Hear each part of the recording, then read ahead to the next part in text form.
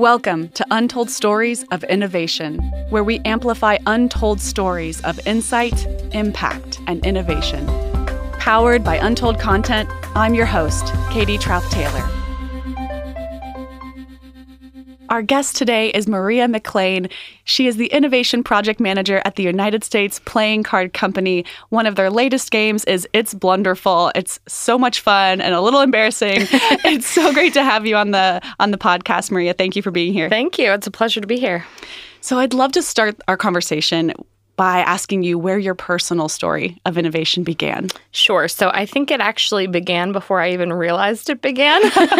I'd say it was when I was a pretty young girl. My dad was an entrepreneur. Really? Yes. He actually started his own airline. He was the first founder and president of Comair. What? Yeah. Oh, my goodness. Whoa. Did you understand the immensity of that when you were a little girl? No, because I was probably 2 years old at the time. So Wow. I would toddle through the airport at the time, but I didn't, understand the gravity of the situation.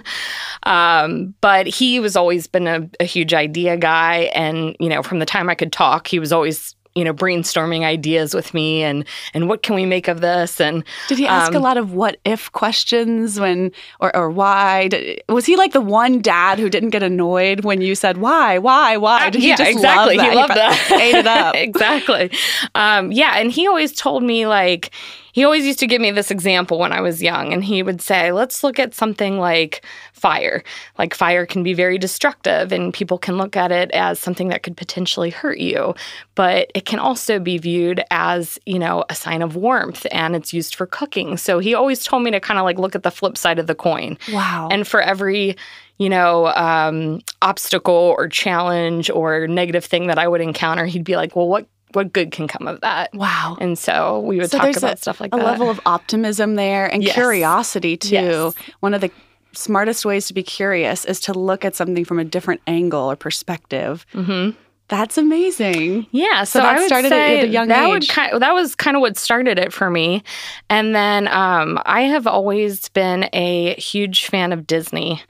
Ever since I was 2 years old, my parents would take me to Disney World, and I would just be awestruck at the surroundings. And I think that is one thing that has totally stuck with me throughout my career is just, making people happy, making people smile. I've always been, a big fan of Walt Disney and his stories. So I think that really resonated with me and inspired me. So is that your heart must have led you then to the U.S. Playing Card Company? I think and so. the level of fun there and joy that brings, that play brings to our lives. Absolutely, yeah. So tell me about innovation at U.S. Playing Card. Tell me about the kinds of projects you work on, the kinds of products and services that you sell. Sure. So we are, over 150 years old. Most people know us for our bicycle red and blue playing cards. We also do casino playing cards. Aviator too, yes, brand. Aviator Yes. B. Yeah, yes. Absolutely. And so I was kind of brought on. They had done quite a bit of research on the traditional card playing consumer. And what they found out was that 75 to 80% of people that bought a deck of playing cards, in a given year, have also bought a board or card game outside of that. And so we really felt like we had a space to kind of enter this board game industry. I'm not sure if you're familiar, if you play board games, but there has been a huge renaissance of tabletop games in the past, probably 5 to 10 years. Yes, everything from Munchkin to Settlers of Catan and Absolutely. Catan. Are you a Catan or a Catan? I say both, depending on the day. Podcast listeners, you can give us comments on this one and critique our pronunciation. Exactly. But yes, it's so true. So there's been this huge board game renaissance. So I was kind of brought in to explore that space a little bit and do some research and, really work with inventors on acquiring, the licensing rights for some of these really interesting games that are out there. How exciting. It's coming. It's interesting that this revolution in board game play is happening at the same time that technology has become such a ubiquitous part of our lives. And I think it reveals that no matter how much we lean on technology and are addicted to technology, that we still crave in-person play with other people, and that we want that tactical experience together. And the board game and playing cards, it creates that environment, that experience. Yeah, speaking to people that really resonated with them because, we were asking their motivation for why they play board games or, why they get together with friends and are still playing these card games when there's tons of, video games and VR and interactive and all this thing. And they say, the number one thing was to de-stress. There's so much clutter, yes. that you experience on the internet. Even when people are watching Netflix, they're still constantly scrolling their phone and multitasking. Yeah. And so they use games as a way to, number one, de-stress, but also to get to learn about their friends, which I thought was very interesting. Yes. So, people will get on social media and they'll see a highlight of their friends' lives. Right. And you see their vacations they go on and you think you know everything about them. But they really were craving, deeper connections and motivations for why people act the way they do. And games really allow you to kind of dig into that a little bit. Yeah, with such a classic kind of experience like playing cards and your company being 150 years old, I'd love to hear your thoughts on how you innovate, knowing that certain things are just so core to a culture, like playing cards or gathering around the table together. How do you innovate without changing those traditions, but still try to move your industry forward, move that experience forward? Sure. I mean, I think the one, key thing that we want to retain is just that joy of play. We consider ourselves memory makers for our consumers. There probably isn't one person that you would meet that didn't say, oh, I, remember sitting down playing euchre or Go Fish or Rummy with my grandparents, and we'd all get together on the holidays and or on the weekends or whatever it might be, and kind of and talk, and it was just a means for conversation. So we definitely wanted to keep that aspect of the games, but we really wanted to explore various unique themes and unique immersive experiences. It's really the not so much necessarily the story of, sometimes can be the story of the inventors, but when you're playing a game, you can be an animal or you can be a pirate, and it gives you the freedom to be politically incorrect, which a lot of people are looking for nowadays. So it really kind of takes you out of your environment. So we were looking for ways to be innovative in creating an experience that outside of your day-to-day and how you act during your day-to-day. So tell me where that's led you. What are some of your recent products or projects that you've worked on as a result of those findings? Sure. So we have 3 games out this year. 2 are what we would classify as party games, and 1 is a little bit of a light strategy game. So I do a lot of inventor relations, and I work with the inventors that are submitting these prototypes. It's really interesting because we'll get these prototypes in on, index cards, or, people just do clip art off the internet. And so you really have to have a good imagination to see, where the game can go. But in talking to these inventors, it's really important to me to get their stories. Like, for example, one of the games that we have out is called Tattoo Stories, and it was created by a 6th grade middle school teacher. Awesome. And his sole motivation for the game, people are very hesitant to do drawing games because, well, I'm not a good artist, or, I don't want to show my work. But his whole purpose was to get his students to just reveal their creativity and kind of share it with the world and feel okay in doing that. So a lot of that is brought across with the game, whether it be from like a humorous scenario or, a relatable story or something like that. So that's one example. And then another inventor we worked with on a game called Shuffle Grand Prix, he was actually a video game creator. Okay. And he would use kind of cards to simulate what was going on in the video game. But he said it was easier to do it on cards so that they could, run statistics and different things. And he ended up just creating a card game out of it. But a lot of the inspiration was drawn from like the video game Mario Kart.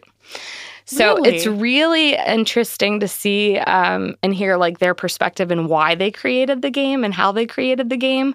And I think that really resonates for our audience. In terms of our listeners, we broadcast to the innovation community, the inventor, the product designer, engineer, and the innovation leader. That's who is listening right now for the most part. We have other types of audiences too, but you're in such an interesting position where you're having to make go or no-go decisions at different concepts. Tell us what role storytelling plays in the pitches that you hear, and maybe we can dig in a little bit to what storytelling techniques and strategies you think are most effective. So, yeah, when you're, what does that situation look like? You mentioned index cards. So tell us about the moment of the pitch, how it comes to you, how you seek it out. Sure. So we solicit for games in quite a few different ways. We have a submissions link online. So sometimes people are just submitting their idea online and literally writing out, kind of an elevator pitch. And but my favorite is when we go to conventions and they do what they call designer speed dating. So you're literally talking to, at a huge table, 20 to 30 different inventors, and you have about 30 seconds with each one. And there's not enough time to go into the game play, right? So there's not enough time to sit there and explain every single rule or every single mechanic. Right. So the thematic and the characters of the game are really what drive the story. And so that's what's interesting to me, and that's what keeps my job alive and fresh, because we see hundreds of game submissions a year. So it's really how they describe, like I said, the thematic, and then also just, individual characters or that are inspiration for the game that really brings things to life. Wow. So 30 seconds or a tiny text box. That is an incredibly concise pitch. Yes.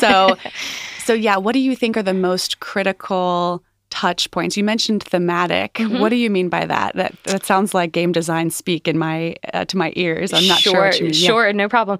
So, for example, I brought you a game today. It's called It's Blunderful. Thank you, by the way. I cannot wait to play that with our team at Untold Content. It's going to be so fun. So the thematic of that game is life's awkward situations. So we all get into these, it could be something that someone had said to you that was awkward. It could be an experience that you ran into. But that would be the thematic of that game. And so I think what appeals to me specifically, when I'm looking for different themes of games is it relevant to our audience? Even if it's an animal kingdom, or if it's about climate or things like that, is it on trend with things that are going on in our environment? Is it, is it interesting to people in a unique way? Game mechanics are not necessarily patentable.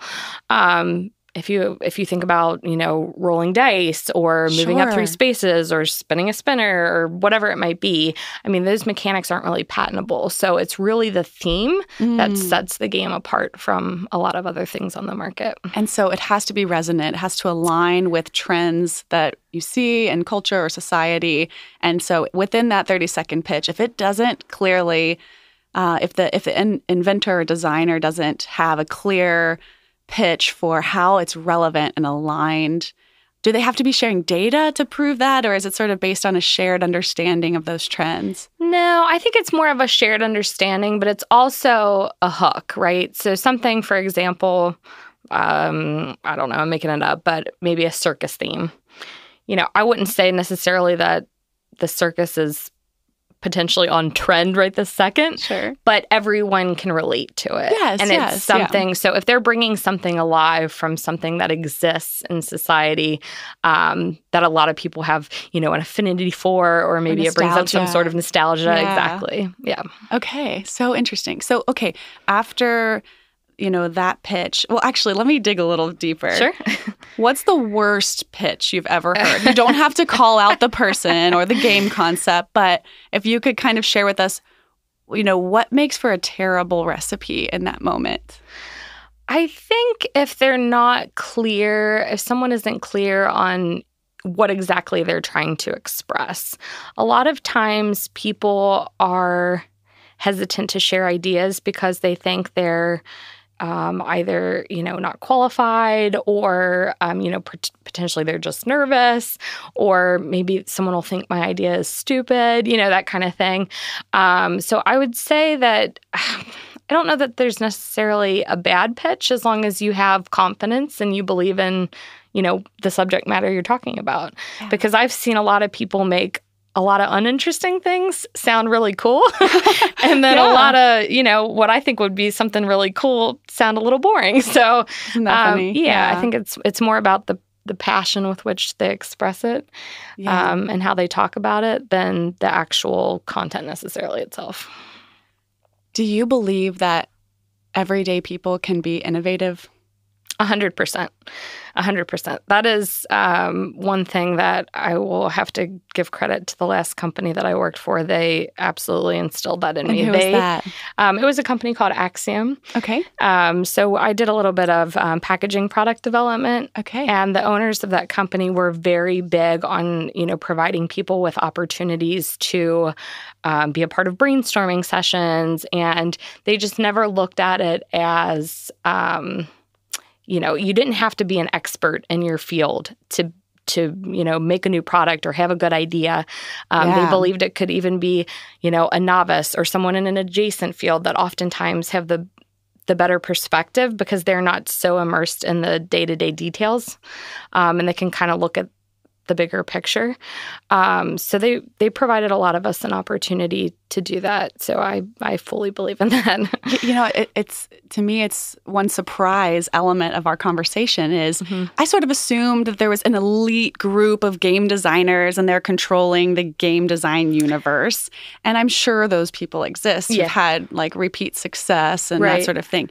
But it also sounds like for the role that you play and the philosophy that your company brings to this market, you really look to hear, you open your ears to any idea. It's coming from a sixth grade teacher or even from a 5-year-old. So that's kind of a unique approach, but I think it speaks to how critical diversity and inclusion are to innovation, that if you really believe that your consumer can be your best innovator, that's a really unique, I see innovation teams moving in that direction, some faster than others. Sure, absolutely. And to your point, a lot of people I did not know that before I, started in this industry, but with games specifically, I mean, most of the time it's just a side hustle that people just really enjoy doing. It's passion. Yeah, absolutely. So, I mean, we deal with, people that are doctors, people that are moms and dads. Like,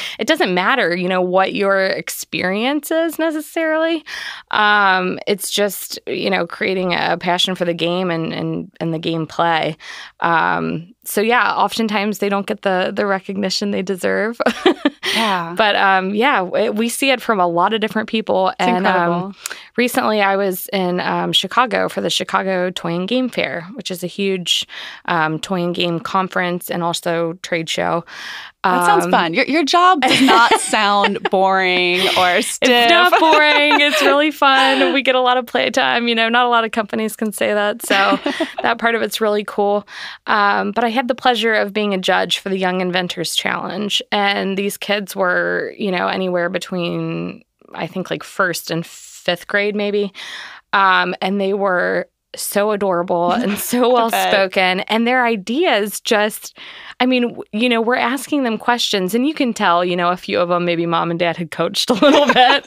But other than that, they really just had these, like, great ideas. This one couple of kids specifically that I remember, they really liked going to the library. And so they made a really cute game about a librarian and how, you act in the library. And so neat. So actually it's a behavior, like it's actually a way to help children understand why you behave certain ways in the library. Yeah. It was super cute. And so that was really fun. Wow. But yeah. I love that. Okay, so I want to fast forward now. That gives us such an interesting perspective on that moment that the inventor, whether that's a 5-year-old or a 85-year-old, they're pitching to you. Now you're having to make some judgment calls and you're having to get internal buy-in around which concepts to prioritize. Mm-hmm. How does that part of the pitch go when it's time for you to bring that message internal and start to become a cheerleader for certain concepts? Sure. And that oftentimes is the hard part because it's funny because my team, we're all a little different and we have different player profiles. Some people are super competitive. And this player profiles. Okay, hold on, back up. This again sounds like an expert term. So what does that mean in the game design world? Okay, so we look at things and we've kind of broken down what we call a social gamer. So people that, play on average about once a week. Could be once a month. They play card games, they play board games, but we really wanted to break these player profiles down a little bit.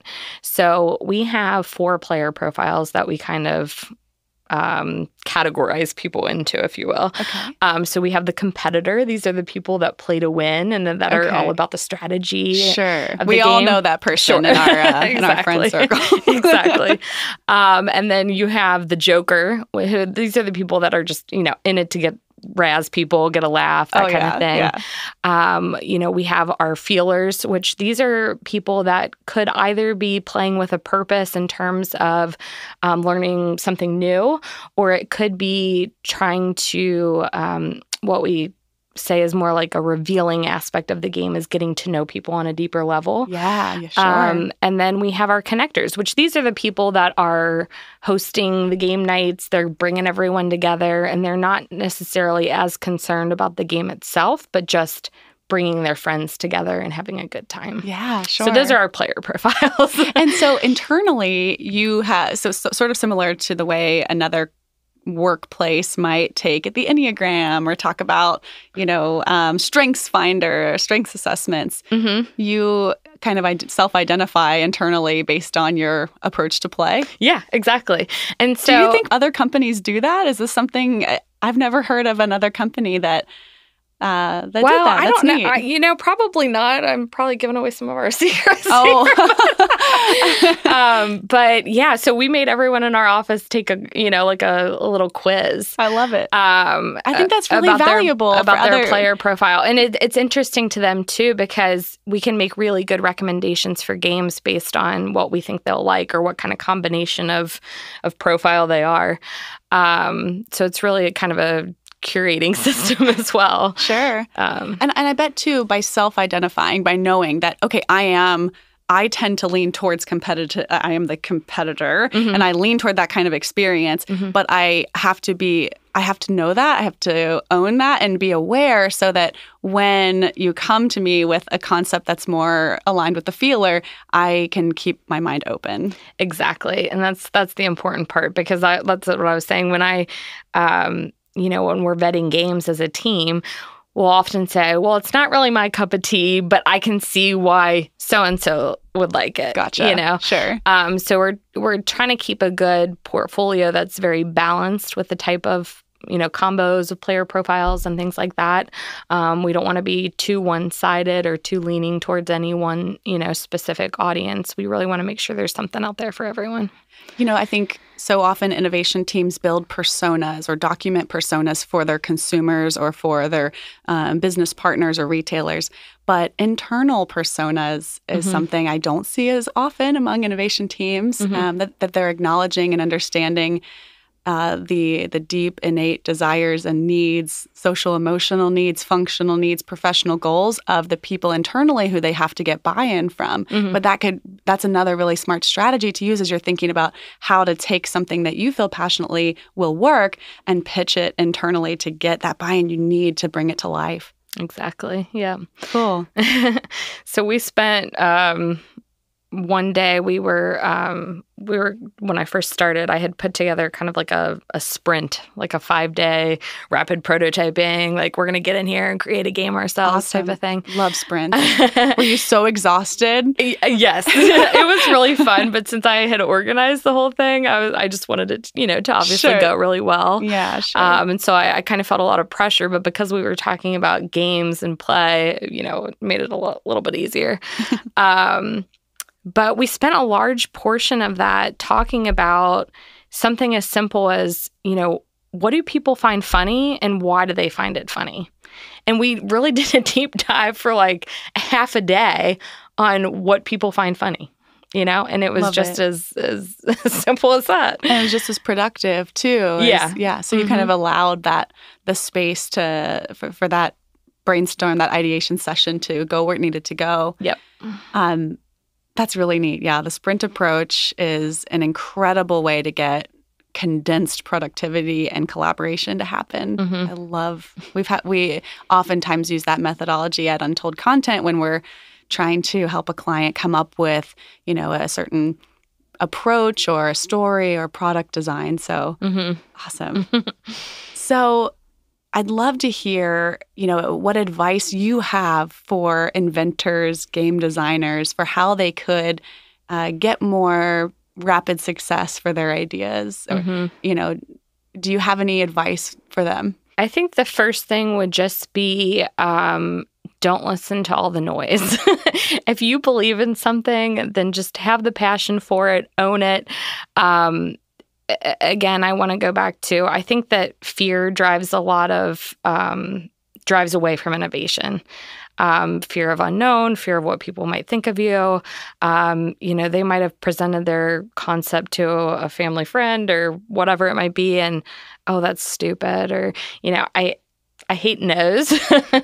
So I feel like if you bring the passion and your purpose for why you're creating something, I think that's definitely really key. In terms of rapid prototyping, don't worry about making it perfect. We don't care if it's perfect. We don't need it to be perfect. Use what you have around you. I mean, be a kid again and go get some construction paper and some scissors and, make your little parts and pieces and, have fun with it.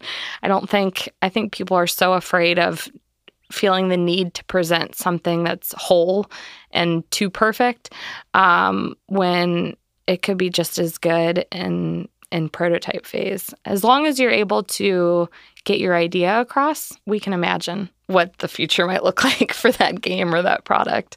I love that. Yeah. That's amazing advice. So one last question. Is your dad so proud that you're in innovation, that you're in a large company, but you are also serving as a kind of entrepreneur inside of that organization? Absolutely. Yeah, I think he's totally really proud of me. Which I am of him as well.